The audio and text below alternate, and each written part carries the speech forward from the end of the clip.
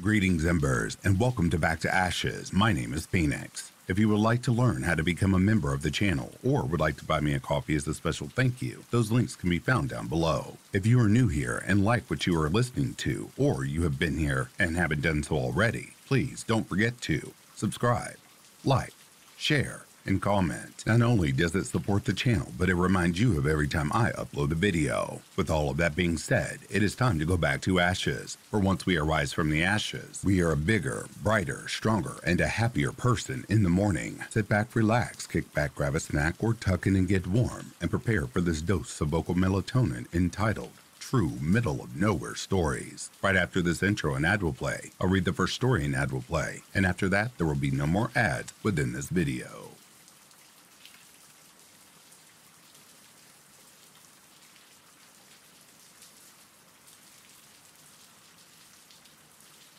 This happened to me back in college. I was maybe 20 or 21. I'm 27 now, so it was a number of years ago.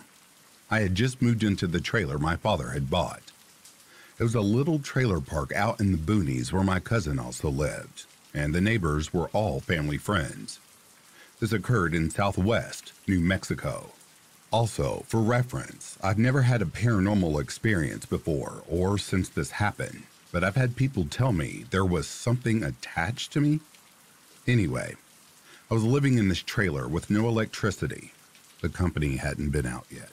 But I had water and lanterns, and I liked camping anyway, so whatever.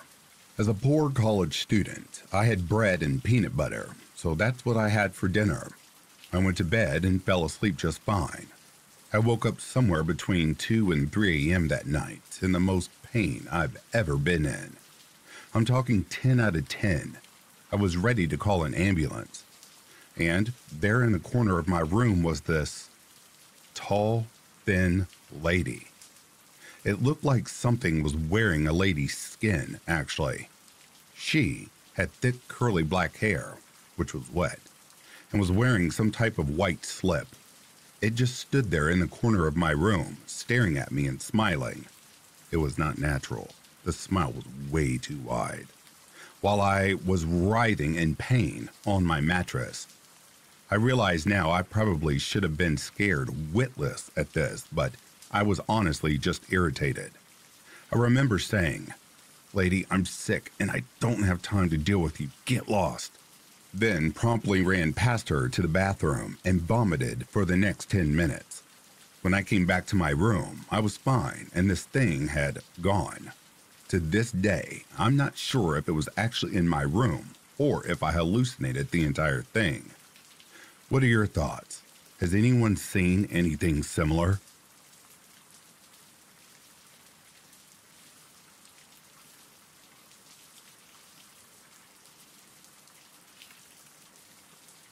This happened to a friend of mine while he was deployed in the Middle East.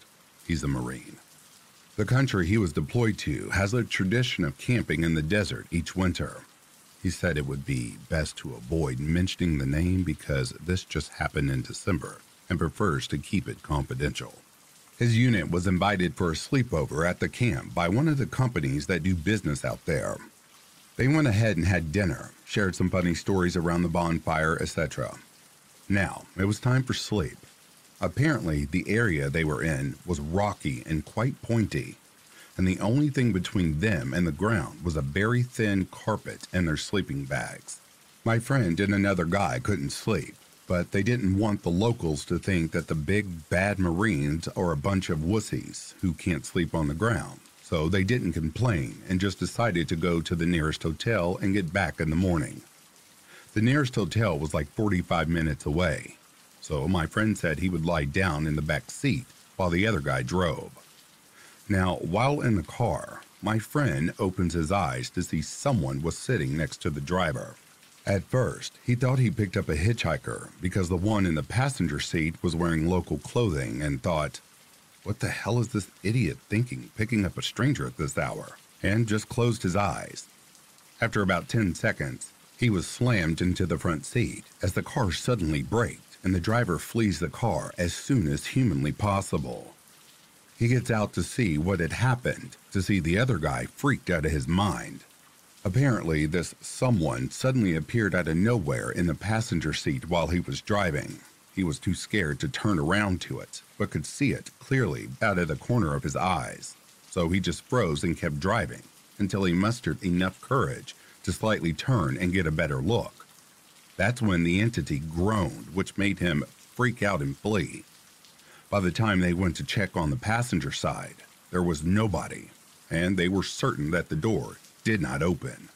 I don't know if the following is related, but they did some asking, and apparently near the area they were camping in are some old prisons carved into the mountains that were used by the British to lock up political prisoners and just left them until they starved to death. I'm very interested to learn what was that, and if anyone had similar experiences.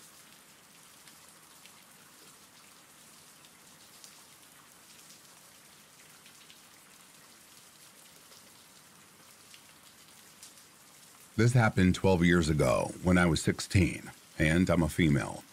Back then, I lived in a small town where most people lived out in the country. Around 12 a.m. on a Saturday, I'm dropping my friend off after a night of hanging out. This friend lived way out in the country in the middle of nowhere, and to get there you had to take a lot of winding roads with nothing on either side, and not many people traveled on them. There were a few houses, but most of them own a lot of the land, so they were majorly spread out.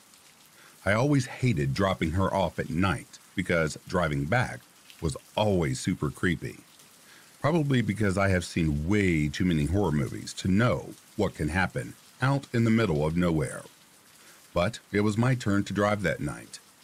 After dropping her off, I'm being super careful, not only because of my irrational fear, but because of drunks who don't take the curves very well.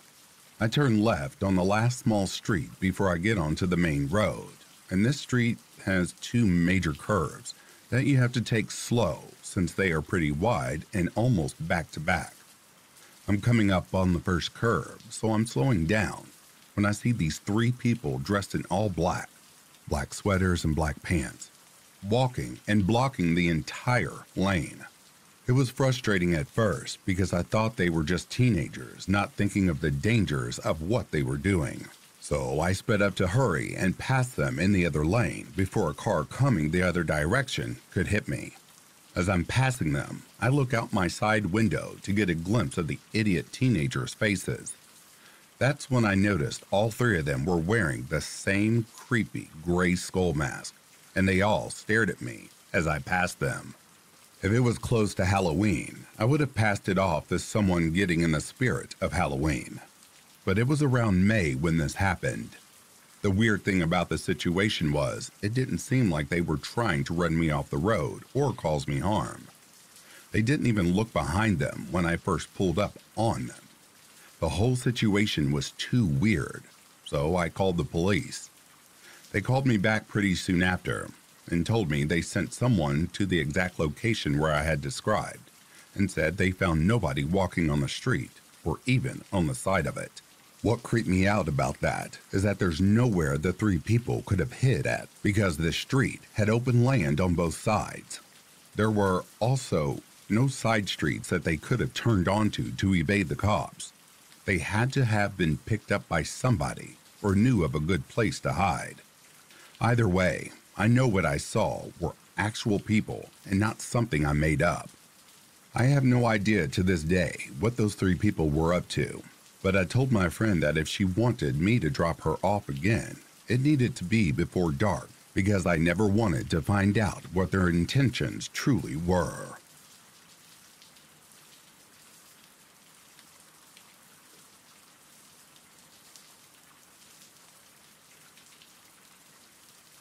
I used to work as a housekeeper for this company that would assign me to different houses in the area that were hiring. I had this one job at a house that was just a few towns over one night. I was reluctant to go since it was late, but I knew an old back road that would cut the driving time in half. It used to be an old logging road, and there's tons of them here in Oregon that can be handy shortcuts to places. One downside was the road was small, windy, and if you got into a crash, you'd basically be in the middle of nowhere surrounded by forest. I'm not sure it was completely legal to drive on either. So anyways, I was driving down this road, groggy and tired, when I felt a small collision on my trunk. I cursed and pulled over to inspect the damage and talked to the driver, who had seemingly come out of nowhere. He pulled up behind me. I got out and walked over to him and asked if he was okay. I was about 3 feet from the car, and I could see him sitting in there, but he wasn't getting out. It was winter and night, so everything was pitch black, and I could barely see anything, but I knew there was a figure sitting there. It was freezing cold, and I was getting creeped out. So I told him, since there was barely any damage, I was just gonna go. As I was heading back to my car, I heard his car door open behind me. I turned around and saw him standing there. He was tall and had on a large black coat and baggy jeans. I stepped towards him and noticed something that made my heart sink. His hands were white-skinned, but his face looked dark. I squinted and realized he was wearing black makeup on his face. This scared me even more because I was thinking he was wearing blackface. And for the record, I'm black.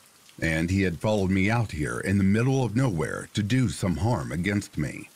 I turned and started for my car when I felt a cold tip of the gun press the back of my head. I was ready to cry at this point, thinking I was going to die alone out here because of my skin color. I ended up trying to reason with him, but I could barely choke out my words, as I told him he didn't have to do this. Something surprising happened. The guy started to cry as well, and just then he jumped into his car and sped off. Maybe I should have tried to see the license plate, but at that moment I just got in my car, drove home, and called my parents. I never ever in my entire life thought I'd narrowly escape from being the victim of what was possibly a hate crime. I'm glad this guy had a change of heart, or whatever you want to call his reasoning for sparing me.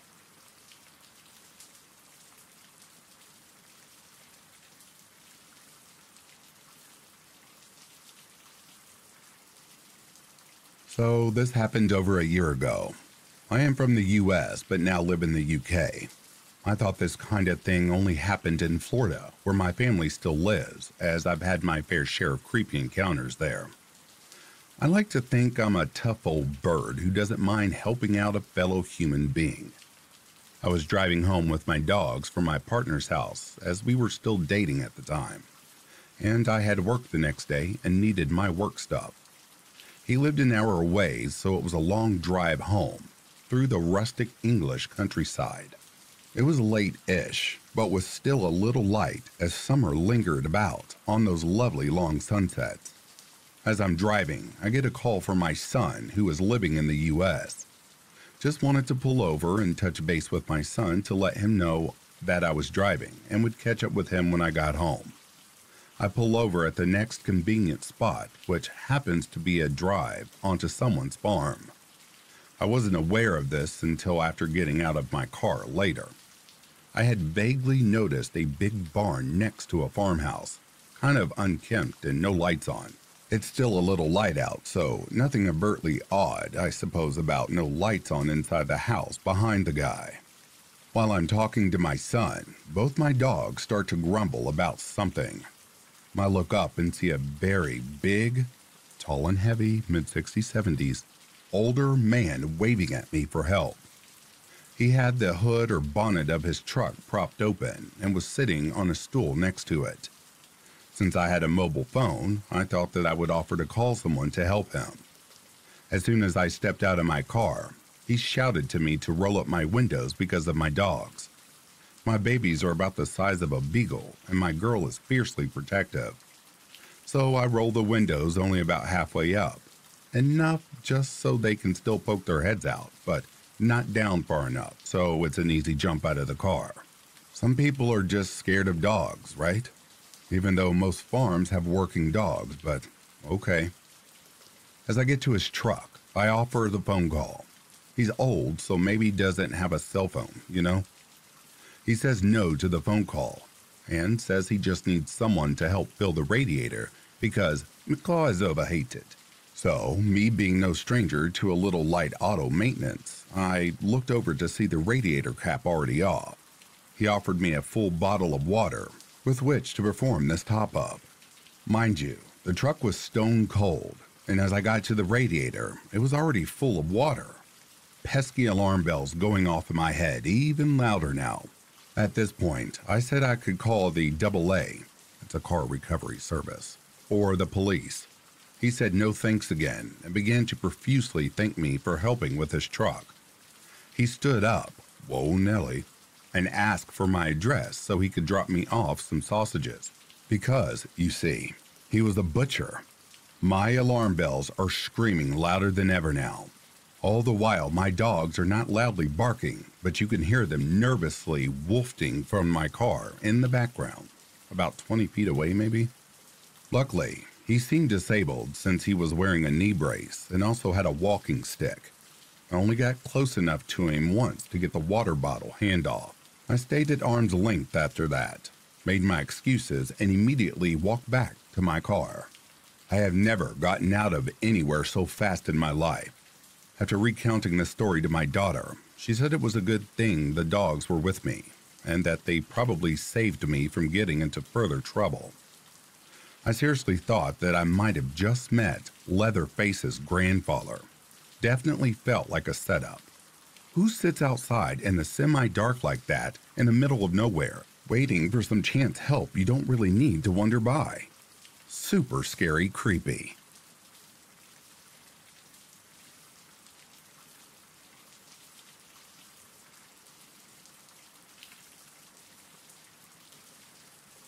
This is, hands down, the most unsettling experience of my life. This happened when I was visiting some family members in Florida. We were having dinner one night when my uncle started telling us silly stories from his youth. He mentioned going to Cassadaga with his friends a couple of times, and immediately the rest of my family started chiming in with their respective Cassadaga stories. Not being a Florida native, I asked them what the hell Cassadaga was. My uncle told me that it was a small town not too far away from where they live. Okay, nothing too interesting about that. Then he told me that it had a reputation for being the psychic capital of the world, and that he and his friends would go there in high school because there was a rumor that it was haunted. Being a lover of all things creepy and paranormal, I immediately wanted to go. I wanted to see what all the fuss was about. My uncle, being up for anything, agreed to take me. Mind you, we had just finished dinner, so this was at around 9 p.m. My uncle, myself, and 2 other family members got into his truck and started driving there. After about an hour of driving, we turned onto a narrow gravel road. There was absolutely no lights on this road. This happened during the summer of 2016, when the whole clown craze was going on. So when we found ourselves in complete darkness, in the middle of nowhere, all I could think of was some freak in a clown costume jumping out to scare us. We passed a lot of houses as we were driving, none of which had any lights on. Granted, it was almost 11 p.m. at night at this point, but I found it hard to believe that no one had any lights on in their houses. It definitely added to the eerie atmosphere. We finally made it to the hotel without any clown interference, to my delight. It was the only building that had any lights on. For clarification, we weren't planning on staying at the hotel. My uncle just wanted to show me around and maybe talk to the locals a bit. We parked in the tiny parking lot in front of the entrance and got out of the car. I'm not sure what compelled us to do so, but we all left our respective car doors open. We walked up to the hotel and started looking inside. The lights were on, but there was no one inside. I found this odd because we were potential customers and I was expecting someone to come out and greet us. As we were all standing by the entrance, a silver car pulled up to the parking lot. It slowed down in front of us, and suddenly a man stuck his head out of the window. "You're going to regret this," he yelled, and drove off. Not a word was exchanged between my family members and I. Within a split second, we had booked it back to the car. My uncle started driving us back to the highway so that we could get home. At this point, I'm already freaked out, So when a black SUV with garbage bags taped over the window started tailing us, I started praying. It was the middle of the night. There were still no lights on the small road we were driving on. And now some madman trying to run us off the road. Every time my uncle would speed up in order to avoid getting rear-ended, the guy in the black SUV would speed up too. We were driving at such an incredible speed that it only took us a couple of minutes to get to the road that connected to the highway. The SUV was still tailgating us at this point. Halfway down the road, I noticed a familiar car parked on the side of the road by a ditch. It was the silver car from before. The driver was pulling something out of the trunk as we were approaching him. Because of the speed at which we were driving, I couldn't see what it was he was getting out clearly. Although I didn't see what was in his trunk, I didn't have a good feeling about it. When we finally got to the end of the road, my uncle was so desperate to get out of there that he ran a red light and turned onto the highway. The black SUV didn't follow us onto the highway. We never really talked about what happened that night, and I had basically forgotten all about it up until today.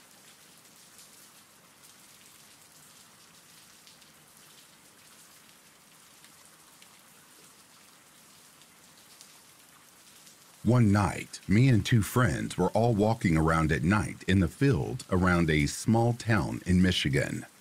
Our destination was a junkyard tucked away behind several fields, home to rusted-out cars, semi-trailers, farm equipment, etc. We were cutting through the fields to avoid the trigger-happy farmers that live around there, just about there, and we were foiled by a stream too wide to leap. It was late autumn, and wet feet would be uncomfortable, so we backtracked into the adjacent field. From our corner of the field, there was a tree line that ran east to west, and southward, the land rose into a large hill. We stood for a moment, discussing our options, when my eyes were drawn to a large white boulder, seeming to glow a bit in the moonlight. It was already around 75 yards away, and I was idly staring at it when it moved. It unfolded, standing up, a 10 to 12 foot bipedal being, skeletal thin, pure white with long limbs. For the space of a second, it looked at us, and then it took off. I think it was running, but it may have been gliding or flying. Honestly, I'm unsure. It crossed the field, up over the mountain, a distance of probably 100 yards, in 2 to 3 seconds, in complete silence, and was gone. Only 2 of the 3 of us saw it, and after a few minutes of incoherent gibbering, we tried to rationalize, explain, figure out what the hell it was we saw, and we decided it must be an alien. A year later, I was at a party, and the subject of aliens came up. I say, "Yo, I've seen an alien," and everyone says, "Yeah, right. Let me guess, in Saranac, right?" I confirm. We exchange mutual looks of awe, and he directs me to this Eric fellow who grew up in said town. Eric tells me that he has seen strange things there his whole life. Lights in the sky, the works, but no humanoid beings. Fast forward another year and a half or so, and I got a phone call from an acquaintance who was sitting at work when he noticed a girl staring at him strangely. She eventually walks up to him and says, "I feel like I need to talk to you." She proceeds to tell him that her friend's dad is the head of a vampire clan in a town near Saranac. My friend remembers my story about weird things in that area and asks her if she knows anything about that place. She gets very defensive and eventually reveals that Saranac is a breeding ground for dragons. Yeah, okay. To this day, I'm not certain if I saw a dragon, an alien, or a freaking vampire, but I did a bit of poking around, and I heard from a girl that lived there as a kid that she had seen random 15-foot scorch marks on roadsides and in the middle of the fields. Now, call me crazy, but what do you think we saw that day?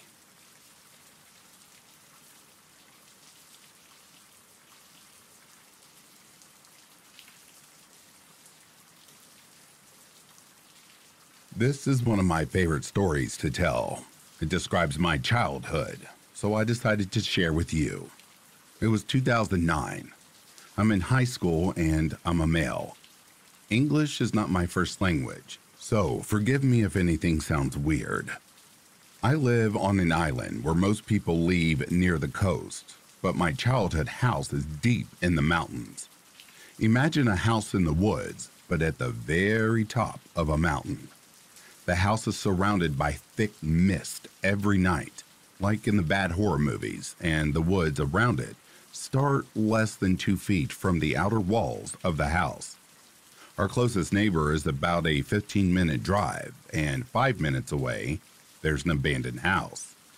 I think the house belonged to a distant relative, but it was abandoned more than 40 years ago. There's no street lights, and there's all kinds of animals roaming the area.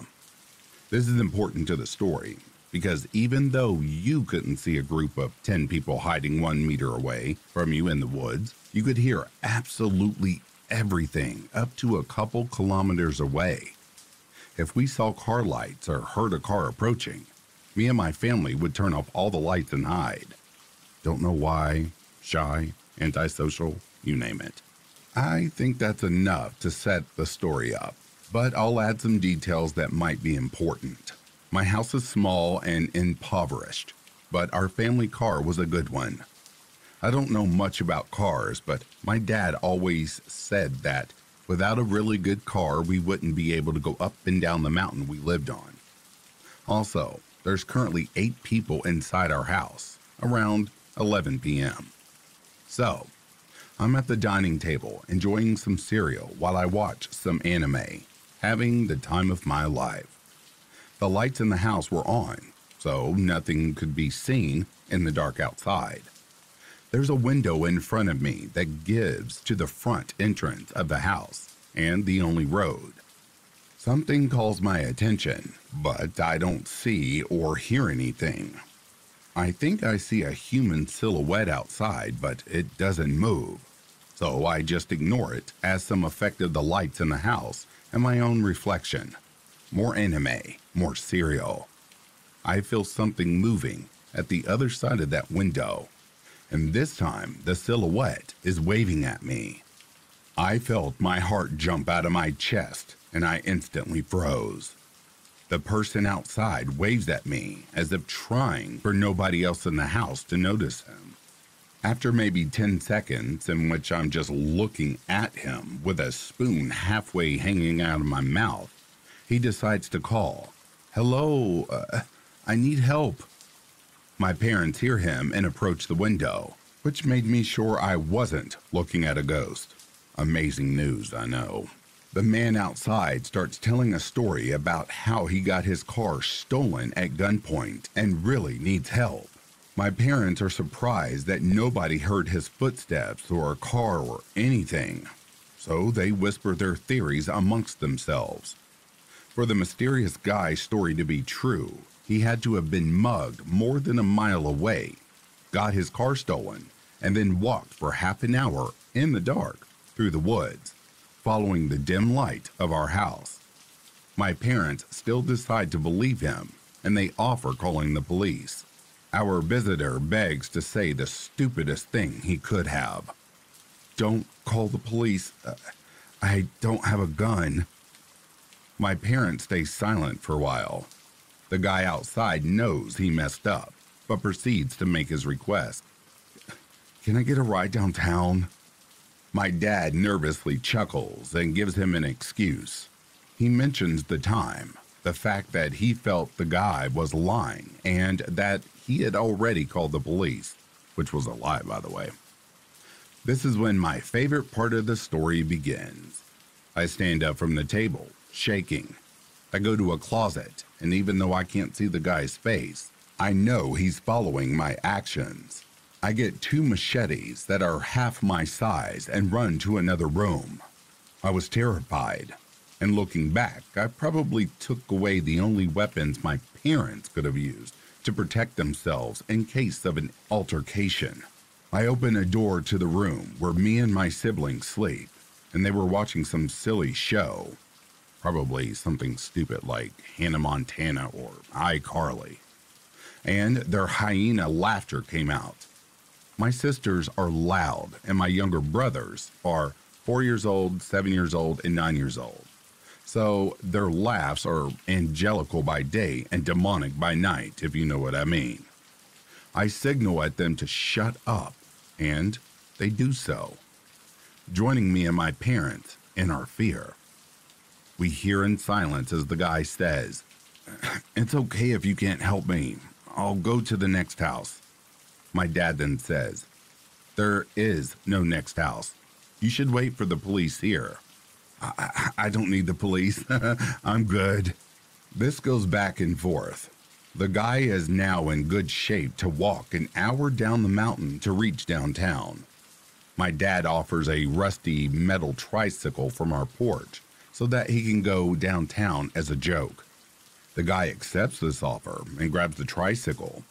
I assume he just wanted to leave with something. This tricycle is 20 years old and it definitely does not work. We hear the screeching of the tricycle for a couple of seconds as the stranger struggled to be able to ride it, and then it stopped, not too far away from our house. It seemed like he stopped, and we didn't hear any footsteps that indicated the guy had left. After trying to identify if he was still on site, to no avail, my dad calls the police. We wait in silence, looking at the road from the front windows. 15 minutes later, the police get here. Amazing time back home, heroic even. And as soon as the red and blue lights show up, they illuminate the entire road up to the abandoned house. The tricycle is still in the road, not too far away. The police claim not seeing anyone on the road. Only one road on the mountain. If the guy kept on walking, they would have seen him. So they just took a look at the woods with a flashlight and called it a day. The cops were really freaked out by the eerie look of our house and did not stay more than 5 minutes. Nothing else happened that night. I slept with 2 machetes under my pillow, which I remember angered one of my sisters. We have no idea who that person was. No carjackings were reported the next day. And even though a lot of weird things happen around my house, we never saw this guy again. It's pretty obvious he was trying to steal our family's car, but there were a few things we could never understand. Where the hell did he come from? Where the hell did he go? If his story was true, he had the worst luck in the world. I think the situation was interesting because I think about his point of view, and our horror night turns a bit comical. I mean, imagine this. You go rob a house. Turns out the people inside speak calmly. I don't know how much criminals encounter this as they try to intimidate or deceive. There's a scrawny, seemingly mute kid that tries to be sneaky in grabbing some machetes and then hides in the darkness of the house. And there's child's laughter coming from the non-visible rooms from the house. He could see the doors, but the inside of the rooms would be geometrically impossible to look into from the windows. I think we were lucky to out-creep the creep that night. I don't see any other reason for the guy to back out from his plans. The guy clearly had a gun and bad intentions, not to mention his ability to ninja walk through a forest where we even hear wildcats walking around. Also, no neighbors to witness or hear anything. I'm sure some other reason would have told the story better, but I gave it a shot. I guess the lesson to be learned here is, don't let strangers in your house after dark.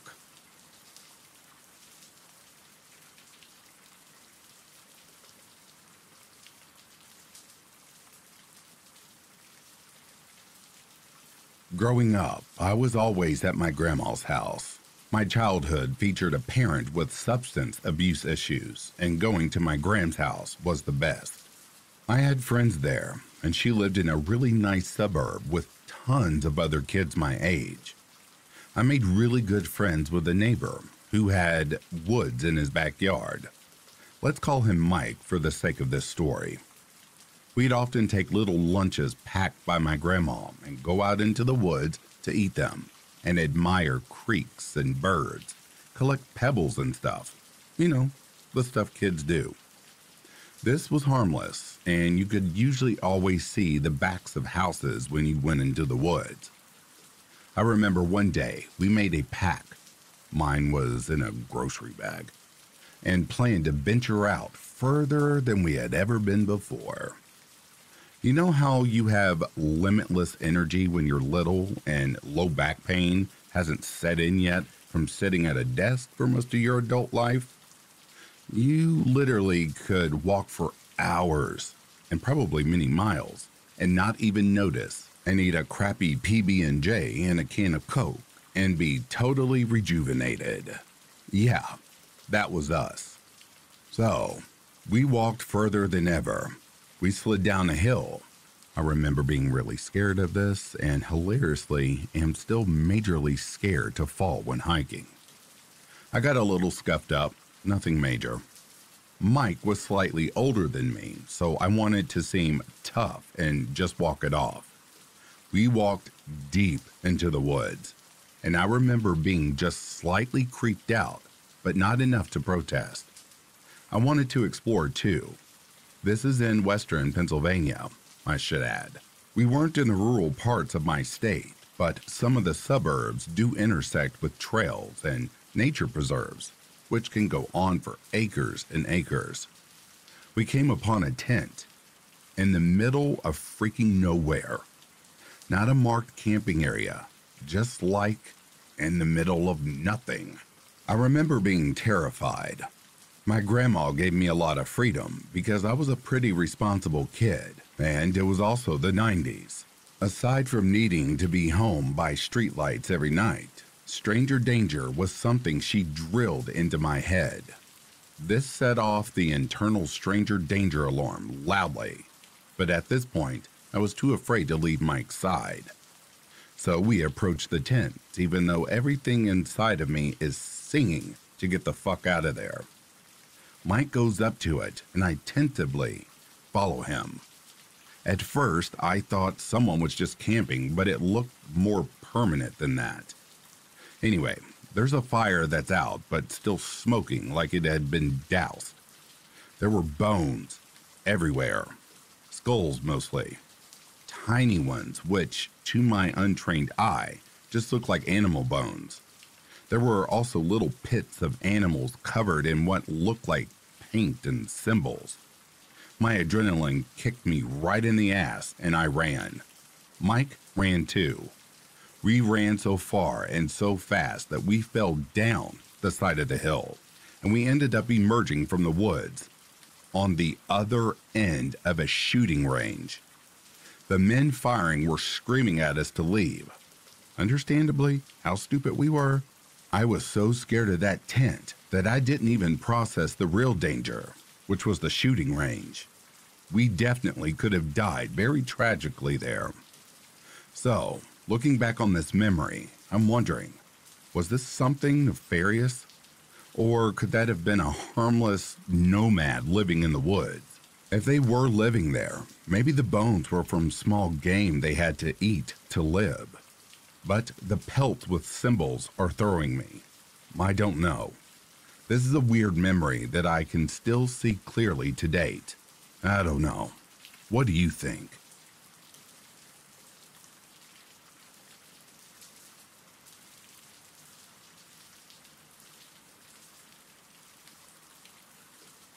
So, about 5 years ago, I set out to travel the world. Being straight out of college had left me in debt, ever more desperate for any job I was overqualified for, and generally depressed. I felt isolated and alone in my small town in Washington, and found the only way to get out: travel. My high school buddy suggested I look into woofing and volunteering as a way to travel cheap, and so I did. The way it works is quite simple. You work for around 25 hours a week on some farm for food and housing. The draw is that, since the community of cheap-ass travelers is quite big, it is a great way to meet new people, Get outside of your comfort zone and just let yourself live and figure life out. Fast forward 8 months, and I am a seasoned cow shit shoveler. I started out in Washington, Oregon, and went south to California. There, I was able to make some extra money. I was paid under the table for some extra work and was now faced with a decision: where to go in the world. The excitement of being able to purchase a ticket to almost anywhere in the world got the best of me. And on the advice of my dumbass hippie volunteering partner, I chose it at random. I went to a randomizer website and clicked the country button. Georgia. The country of Georgia. To say I didn't know anything about it was an understatement. But the fear of the unknown made it exciting and exotic somehow, and so I did it. I purchased a ticket and started browsing for a farm that could host me. There were a few options, but most were remote and hadn't even had an internet connection. I messaged every single one because few ever respond, and got a response from one farm on top of a mountain. The picture showed a traditional Georgian stone house with a large garden out in the back, a family with several cheerful children, grandparents having dinner, animals. It seemed warm and inviting. The description was written in good English, and the requirements for work seemed reasonable. I was excited. As I flew into Tbilisi, the capital, I followed the directions that they had sent me to locate the farm, which wasn't an easy task. Few in Georgia speak English. The roads are fucked since few have been maintenance. Since the fall of the Soviet Union, and the country is generally poor. It took me around 20 hours of Soviet buses and taxis, weird serpentine roads and paths to get to that deserted blue pin on my map. It was a dirt path leading up a steep hill into a national park up in the north of the country. There was nothing for miles on end but trees, and they're silent. As I got up that hill, I saw the house about half a mile away on an even steeper hill surrounded by trees. From that viewpoint, it seemed abandoned, overgrown, brown, and dreary. As I walked past the gate, Gary, the apparent owner, approached me. He was a heavy, small, middle-aged guy with a big smile on his face. He shook my hand and in broken English started to show me around. He also smelled of booze. As he was showing me around, I noticed that there wasn't anyone there but us. I asked about his wife and kids, and he brushed that aside and said something to the extent of, "They're away right now." By this point, I am pretty creeped out. From browsing around, it was apparent that the farm was in deep decline. Apple trees and crops were dying. The roof of the small barn was caved in. The house itself was full of trash and smelled of mold. It was obvious that Gary was going through a rough patch.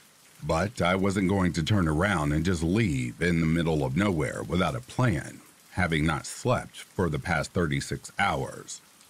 It was evening, and after feeding me well and trying as best as he could to hold a conversation in English, Gary showed me my room on the second floor, and I went to sleep.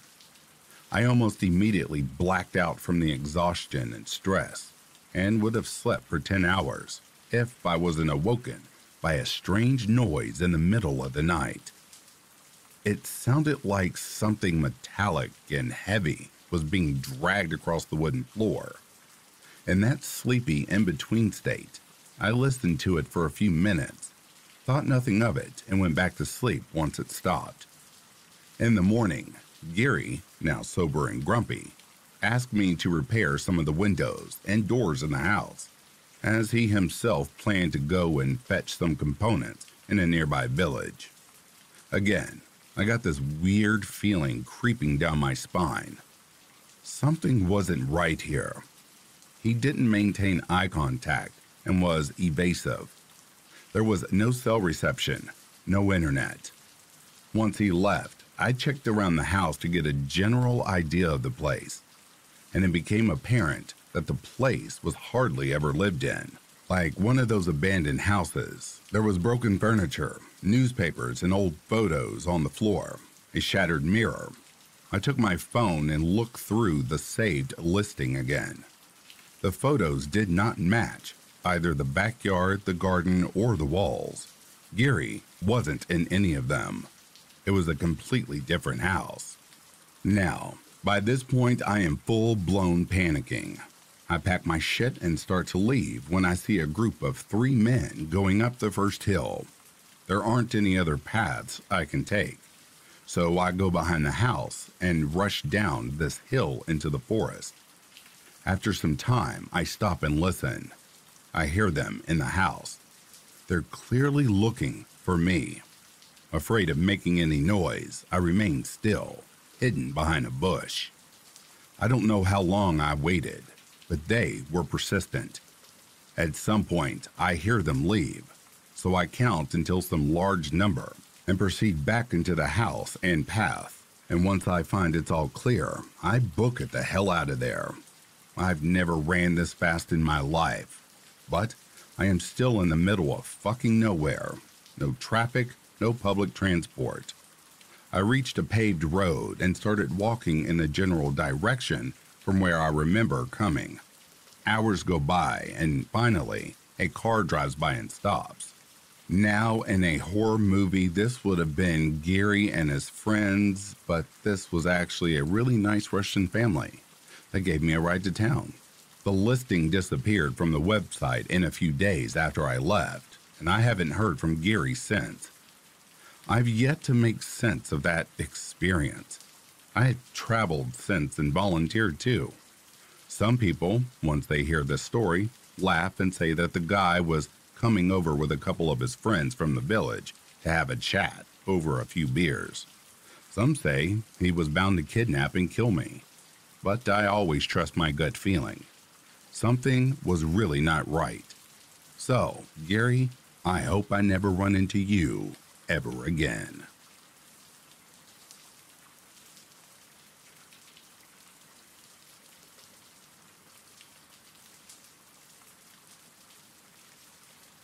I had just turned 21 and frequented the bars regularly. In hindsight, I probably spent too much time drinking with my friends. I didn't have a car or a cell phone, and I lived on the outskirts of town. It was a 45-minute walk downtown. The town I live in is generally a very safe place. It is a wealthy, well-to-do, white-bread community. So walking home alone at night after drinking was nothing that bothered me, other than the actual walking. It was a Tuesday night, and that meant pints were cheap. So I wouldn't say I was completely wasted, but I certainly was more than tipsy. Instead of walking home along the sidewalk where I feared I'd be picked up by the police for being drunk in public, I decided to take the bike path that ran along the train tracks. This meant the walk would take longer but much safer, and less likely I'd run into any sort of trouble. Or so I thought. The bike path was not very lit, and knowing what I know now, I should have been a lot more nervous about walking alone in the complete darkness at 2 in the morning. Like I said, I had just turned 21 and was certainly an arrogant young male who was thinking about women and not minding my surroundings.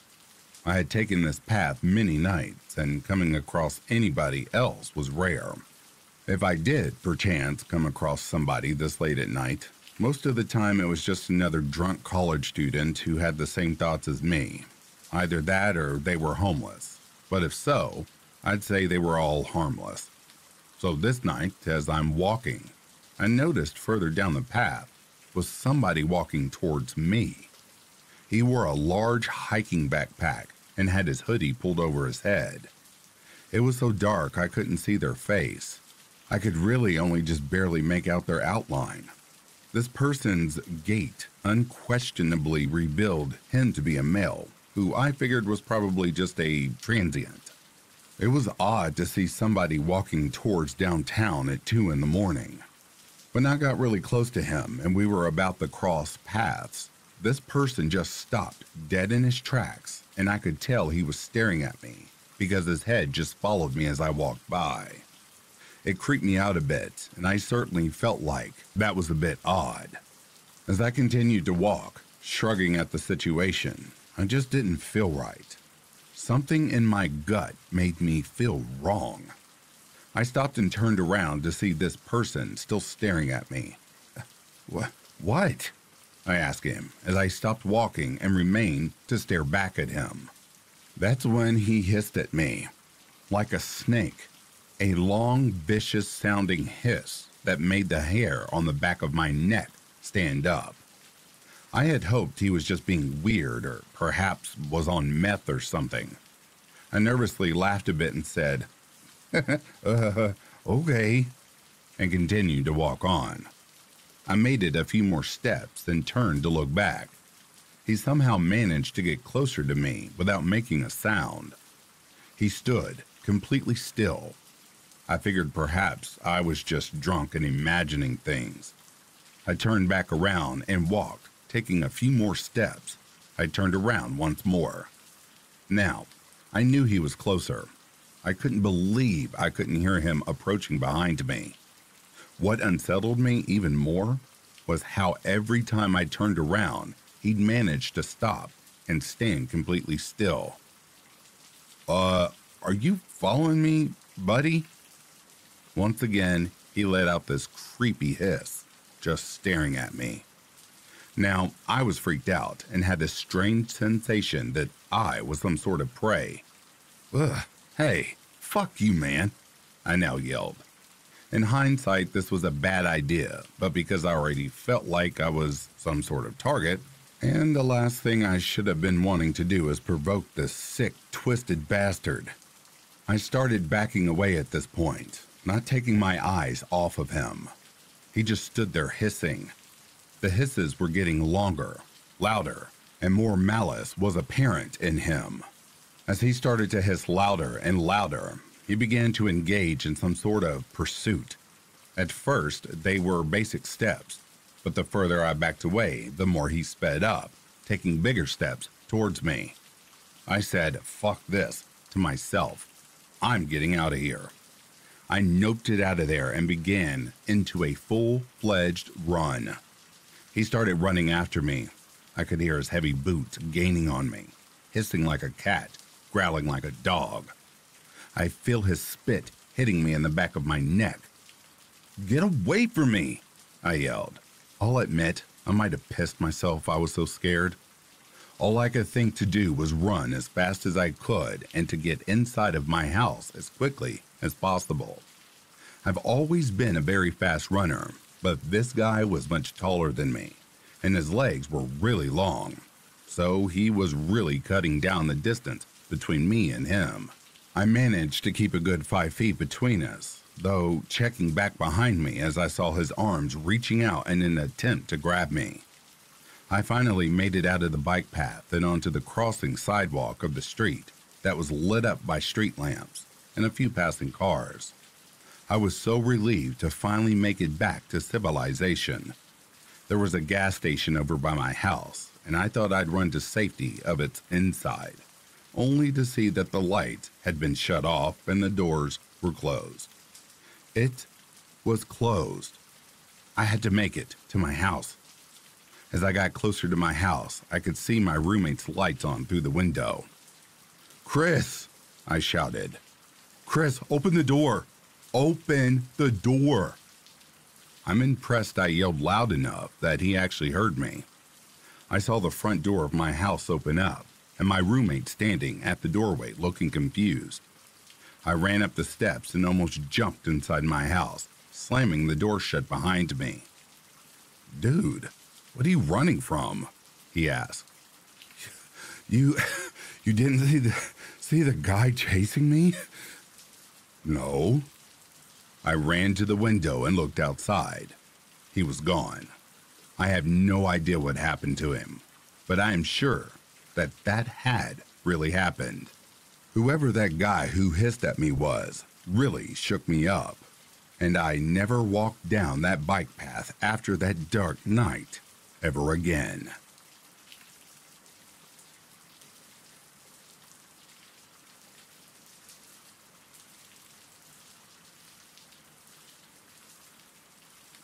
And that, dear listeners, brings a close to these true middle-of-nowhere stories. I'd like to take a moment and thank the reform members of Back to Ashes. Tina Mead, Coldstone Wolf, Mrs. Ennerscare, Luz Crispin, Tammy Slayton, CAG, Denise S., Samantha Place, Stephanie McLaren, Corpse Lover, Normie DW, Christy Elias, Cindy Cleveland, and Patty's niece. Thank you all so much for being members and supporting Back to Ashes. If you are sleeping, I hope Slumberland is treating you comfortably. And if you are awake, I hope you've enjoyed this collection. Until next time, please take care of yourselves. I'll be reading to you soon. Have yourself a good morning, a good afternoon, or good evening. Peace, love, and light to you all.